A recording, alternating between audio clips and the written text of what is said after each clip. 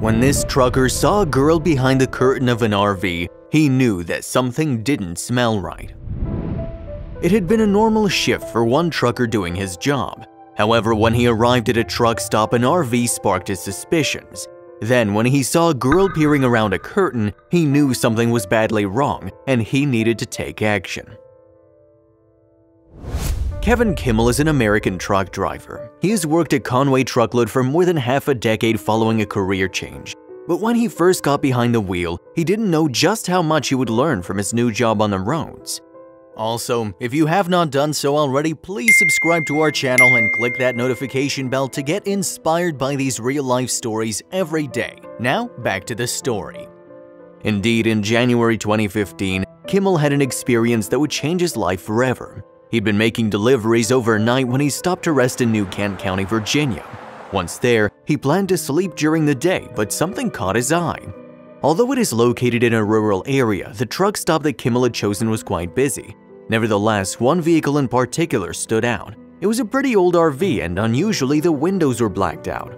To Kimmel, it clearly wasn't one of those family-friendly RVs that he often sees parked up, so as he was filling out paperwork, the truck driver decided to keep an eye out on it. Then, after a while, he saw a man knock on the suspicious vehicle's door before entering. The stranger then exited the RV only to return to the vehicle shortly afterwards. Soon, the van began rocking. Then, after around 15 minutes, the motion stopped and the vehicle was still once again. But what happened next would really spark Kimmel's concerns. The truck driver continued to monitor the van, and then he spotted a figure looking out from behind a blackout shade. It was a young lady. That said, Kimmel only had a quick glimpse of her as someone inside the van pulled the woman from view before readjusting the shade.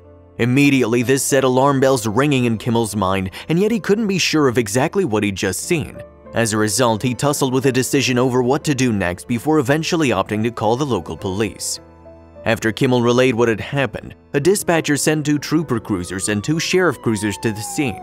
From there, the driver watched as the police escorted a young lady from the RV. They didn't handcuff her, and according to Kimmel, she looked extremely disheveled.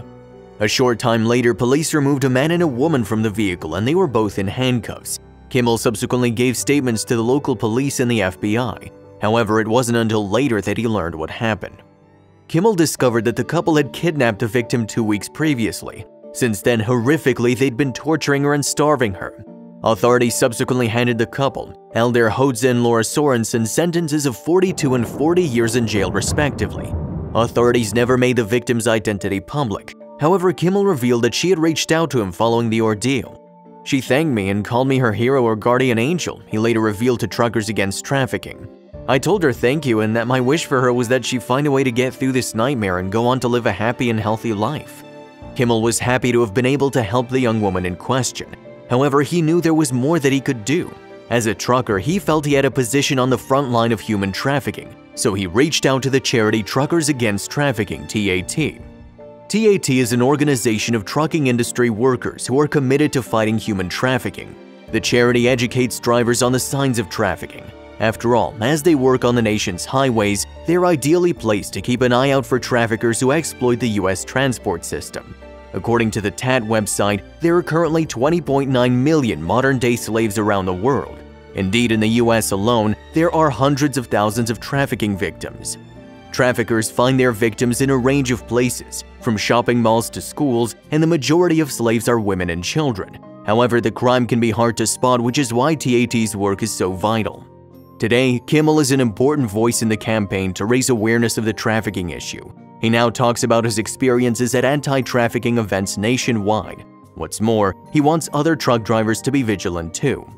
Traffickers are constantly moving these people. They stay in the darkness. That's why they can't be anywhere too long, Kimmel told CNN in April 2017. But when you're moving them, then you come into my world. If we know the signs and are vigilant, then we can make a big piece of this problem go away. So not only did Kimmel manage to save one girl from a horrific fate at the end of traffickers, but he's now also helping others. After all, the more truckers he can get on board, the fewer places where culprits can go unseen, and anything that makes their lives harder has got to be a good thing. If you liked the video, please give it a thumbs up and consider sharing it with someone who may find it interesting. Thanks for watching, and I'll see you in the next video.